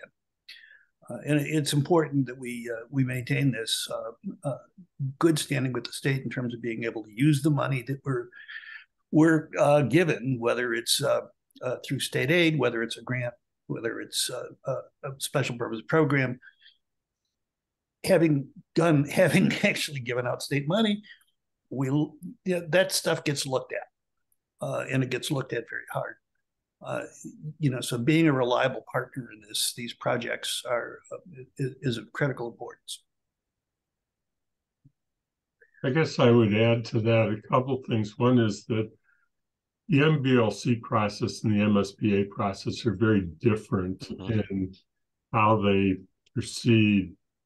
The MSBA process has essentially an annual opportunity to apply to get into the process, so that there was the opportunity to turn around after the final decision was made with the first school proposal of the Wildwood site to come back into the and file an application. And within several years, we were able to get in because of some very strong relationships we pushed on our end. But as Lynn pointed out, the cost ended up being different for other reasons.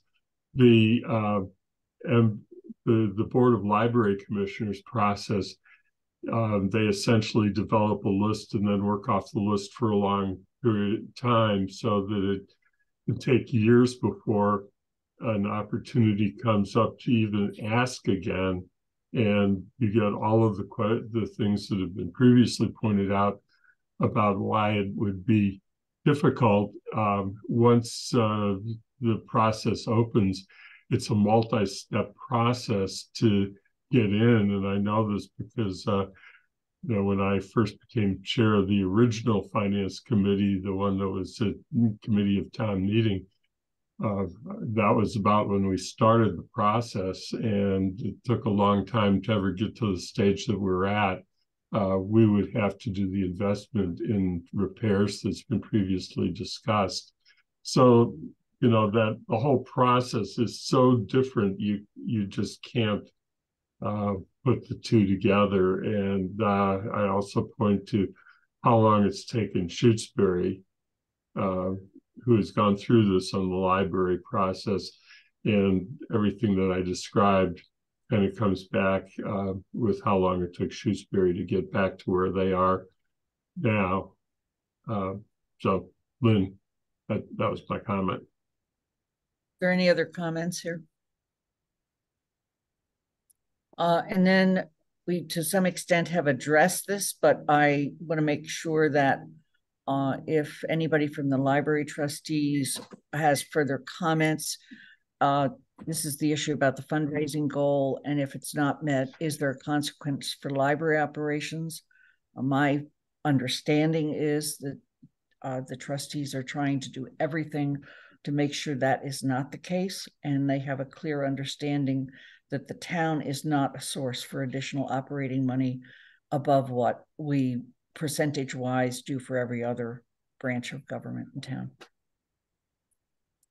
Is there any other comment on that one?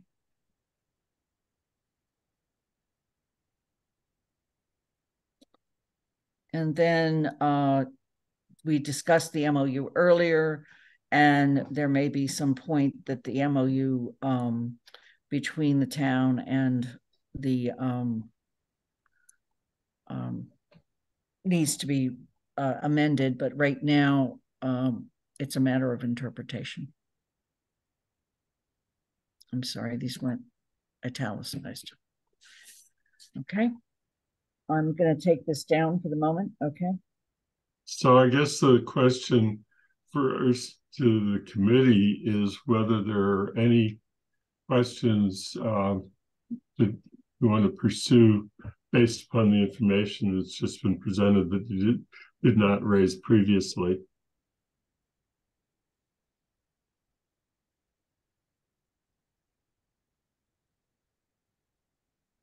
Seeing no requests, I feel like we did do public comment. I'm going to leave it to the committee. If somebody from the committee wants to recommend that we reopen public comment, we may turn it to a committee vote because I don't think that it's one that I would want to make solely.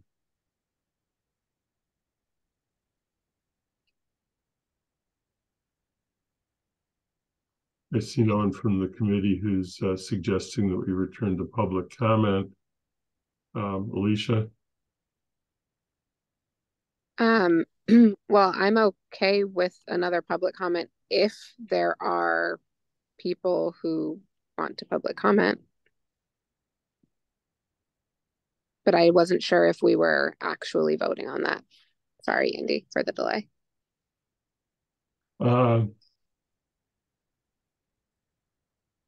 Let me just get a show of hands from the committee. This isn't the formal motion, but if you're opposed to going back to public comment, it would be helpful to at least have some indication. Otherwise, I will go back and hearing no objections, then I think let me get everybody who's in the audience who wishes. I know there's 2 hands up. Is there anybody else?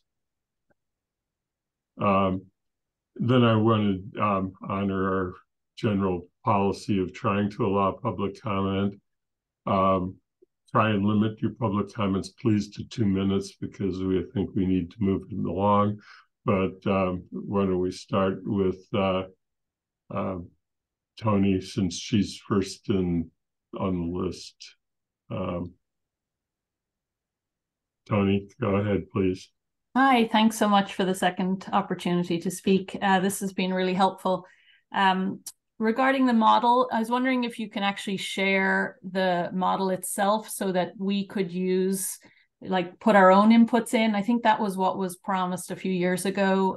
So you could put in different estimates for costs of projects, different interest rates and so on, and timing, so that we can actually play with it ourselves.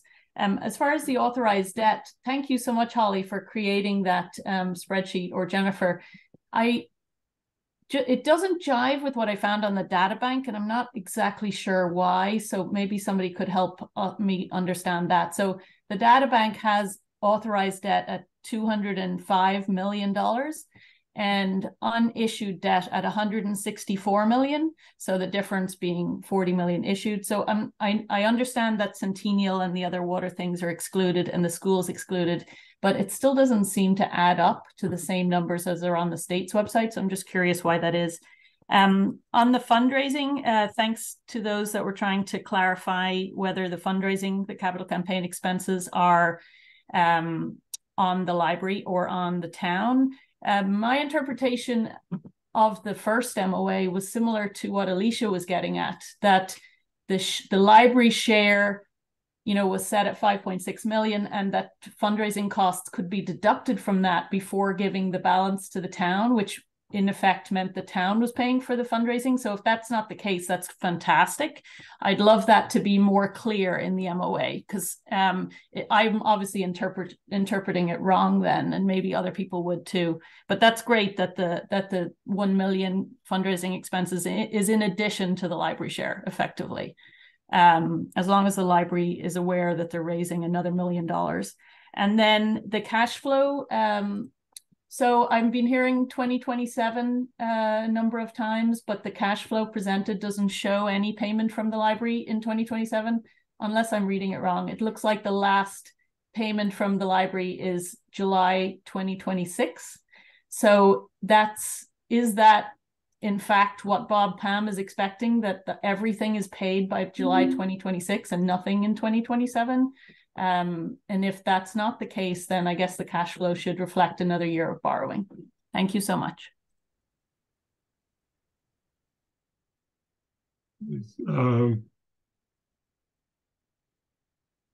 Thank you. I don't know if Paul or anybody has anything to say about the memorandum of fund agreement, the MOA.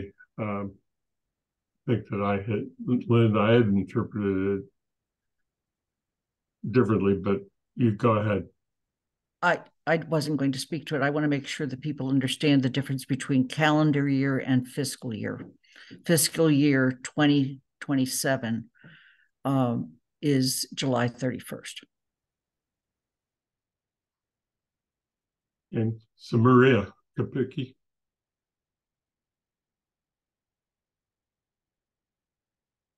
Hi, Maria. Thank you. The really late addition of a really complicated bunch of information really doesn't inspire confidence.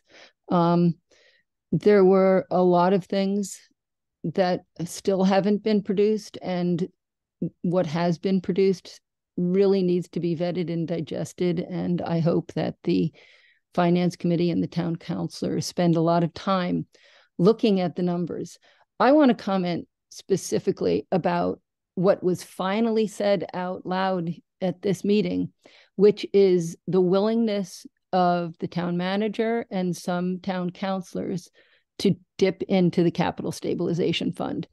When we were talking about the school project, you would have thought that we were literally trying to take bricks from the fire department.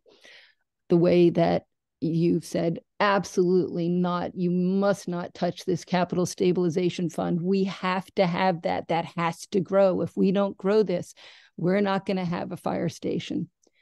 And here we are with inevitable results from the numbers that we're looking at, that if you authorize this borrowing, the chances of you going to that capital stabilization fund to cover routine and unexpected capital expenses because you've tied up so much money in debt is extremely high. And the fact that you're not showing that same degree of concern now for the fire station that you did just a few months ago is, while not unexpected, extremely concerning.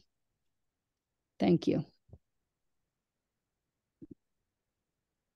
Yes, thank you. So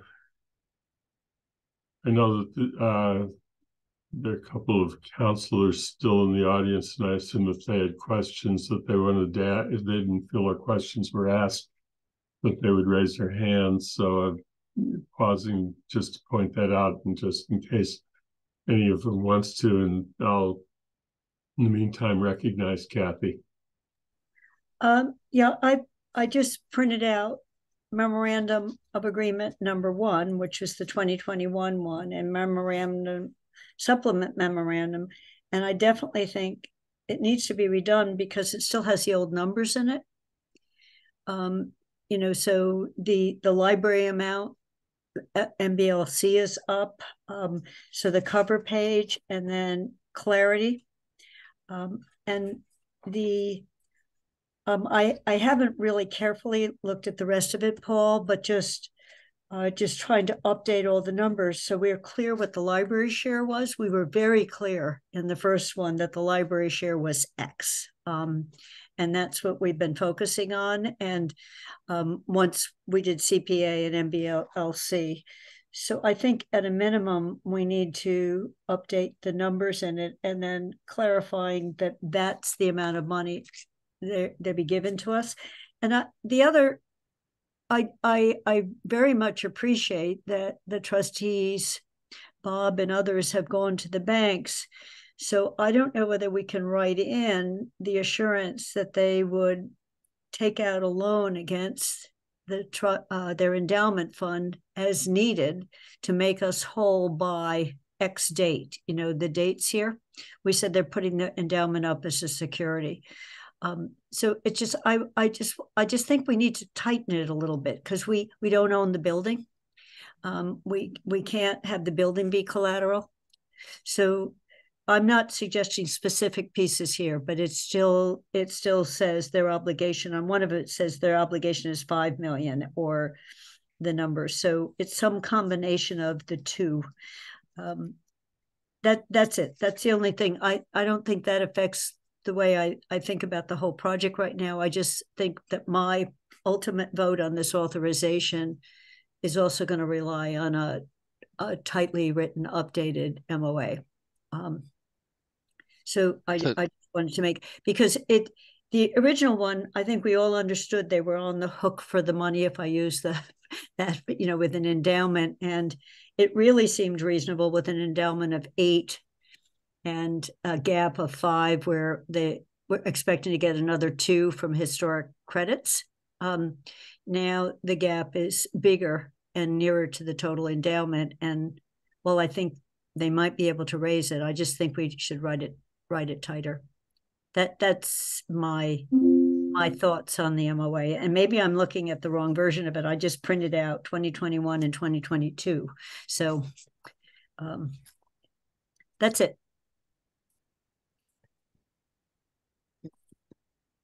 Yeah. Okay. So I guess I have a question for the committee now. We've been talking about this for multiple meetings. Pamela has her hand up as a counselor. Oh, I'm sorry. Pam, I did say, and thank you, Lynn, for keeping an eye on the list, but please bring Pam in. So Pam, we want to make sure that your questions have been addressed. Well, we still have the people here. I don't want to be joined as a panelist. I just was going to speak. Does it matter? Okay.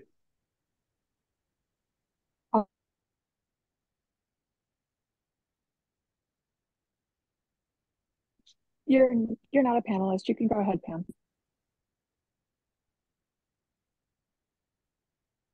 Pam, I think you muted yourself. No, I came in as a panelist. Thank you. So I also misunderstood the MOA statement about contributions from the library minus the fees, and I think that could be just better English. Just say the library will not charge the will cover all costs, including their own fundraising fees. It's just not good English. The other question that just did not get answered was going to page 2 of 3, and it was item number 4. Again, the town's decision to proceed with the project past the bidding phase may occur under the following circumstances: A, town council appropriates funds, and B, the town manager determines that in their sole discretion that the project is financially feasible. I did not hear the answer to, is the town manager authorized by this MOA to in fact authorize the borrowing or to authorize the borrowing to proceed with this project. Thanks. Lynn, do you want to respond to that, or do you want? I certainly would look to Paul. My understanding is the town council has to authorize the ability to borrow. The town manager then signs the actual borrowing documents. Yeah, it's a two-step process. One is the council approves the funding, and then the second catch is for the town manager to determine if the fundraising has been achieved at the level that we think we can move forward on it. But the first step is for the council to vote. If the council doesn't vote, the town manager has no authority to borrow or do anything. Okay, so thank you. Alicia. I just wanted to confirm that we're not actually taking a vote on this today, just because I do have to leave the meeting. So I was just wondering. I was just about to ask that question, which is so that we can clear the deck and get on to our other business at the next meeting, including the fees for the rental registration and the guidelines for FY25, to see if we have, if there's if the committee's comfortable with going ahead with motions. Is there any anybody who would not want to get to motions after the substantial discussion today?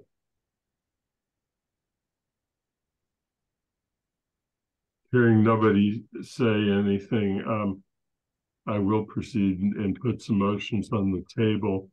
But before I do so, I just want to make one statement on my own behalf, and that is that I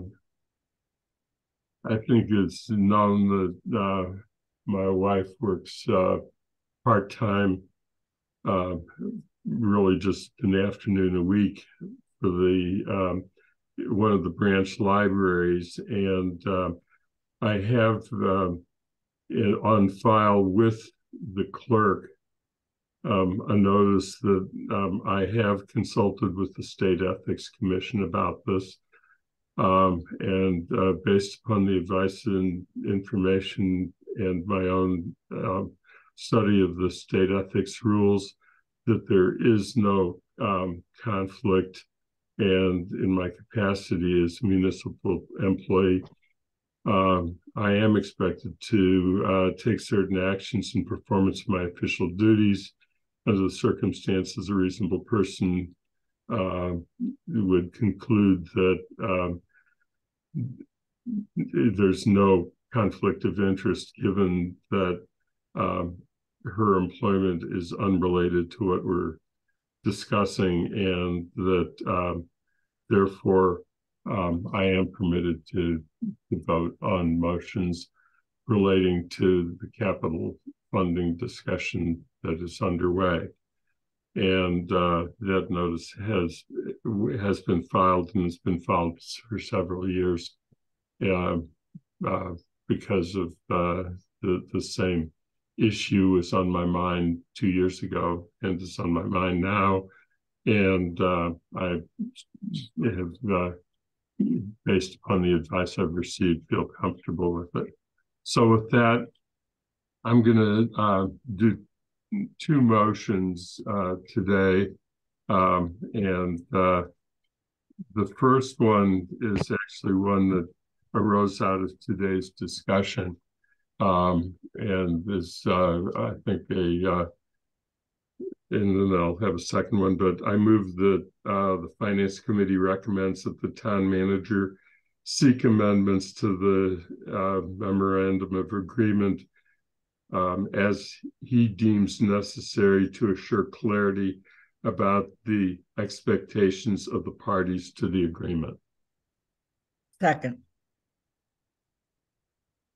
Is there any discussion on that particular motion? Can we just, as a friendly amendment, add including updating the numbers, updating the obligations. Yeah. Andy, that's fine with me. Okay, so the added language,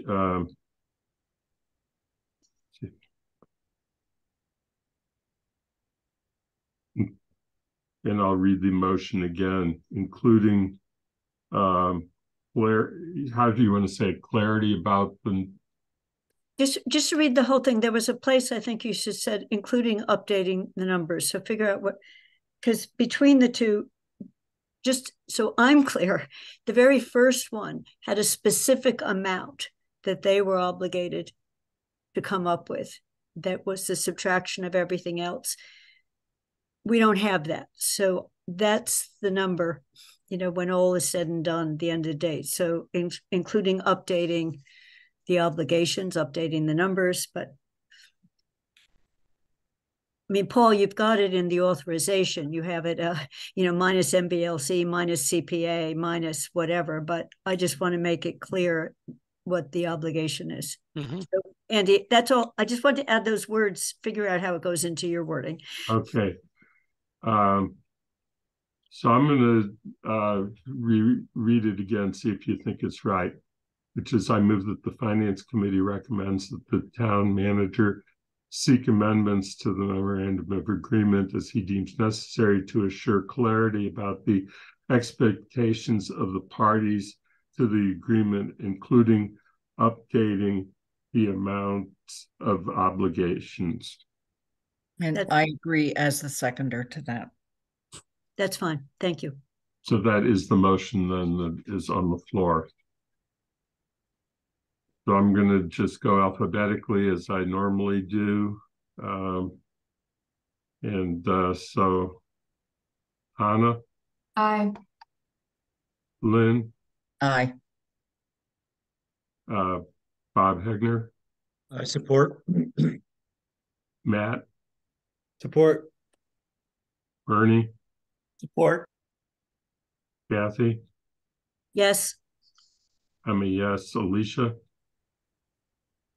No. So the motion is with 4 counselors in favor, 1 opposed, and 3 resident members in support, and the motion carries. The second motion is I move that the Finance Committee recommend Town Council approve the motion requested by the town manager in his November 9, 2023 memorandum to the council, a request for a supplemental appropriation and bond authorization for the Jones Library. Second. Okay, there's a motion that's been made and seconded on the floor for discussion. Is there any request for additional discussion? Seeing no request for additional discussion, we'll, as I do normally, go to the next person, which is Lynn.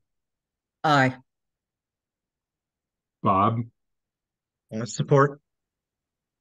Matt? Support. Bernie? Support. Kathy? Abstain. I'm a yes. Alicia? No. Anna? Aye. So the vote on that is 3 yes, 1 no, 1 abstention, and 3 resident members in support. And Andy, to the extent you want to explain my abstention, I need to see the whole package. So with the MOA, it matters to me how we guard against risk. So I'm not a no. But if you need wording on why did I say abstain? Okay. And of course, the reason I made the first motion first is to give the town manager the opportunity to negotiate modifications to the MOA before bringing this back to the council. Lynn, your hand's up.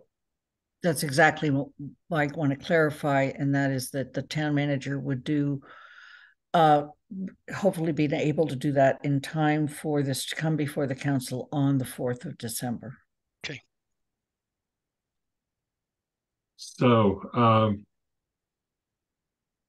I propose that it's now we're 2 hours and 15 minutes that we use our Friday afternoon meeting to discuss the other 2 issues of substance on the agenda. I don't think that this committee probably has the energy to want to take on the next item, which is the rental registration fee structure. So I would propose we go to adjournment. I have nothing that was new business. Kathy. I just have a quick comment. I sent you this morning, I marked up the draft guidelines, budget guidelines from a year ago, and red lines with comments. So are we still, we're not, I should ask it as a question, are we trying to get a draft to the December 4th meeting, or have we moved that to a later date? I think we probably moved it to a later date, but with your consent, I will put that in the packet. Okay, because I went all the way through it, updating numbers, and then when I inserted or deleted, I put a comment on why I had done something. So if you put it in as a Word document, that people will be able to see the redlining in the comments. I'm fine with sharing it if you're fine with sharing it. A few things, it says, this is Kathy's opinion. So it's, yes, you know, if it was a new thought, you know, and I might actually work on this, do the same thing tomorrow. And others from the committee are welcome to do so also, because it'll create the points for the opportunities for discussion. And so I will do the same thing and invite others, but I will send them out. They will be, when they get posted, when you take a document like that with red lines, I think that when you save it to PDF, it saves with those changes shown. And so if it does, then it will be visible to all, even people who cannot get to the SharePoint package, because the posted packet does not have the ability to put Word documents into it. So that said, I think that we have nothing more for today and we can adjourn. So I'll declare the meeting adjourned at 20 after 4. Thanks, everybody. Thanks.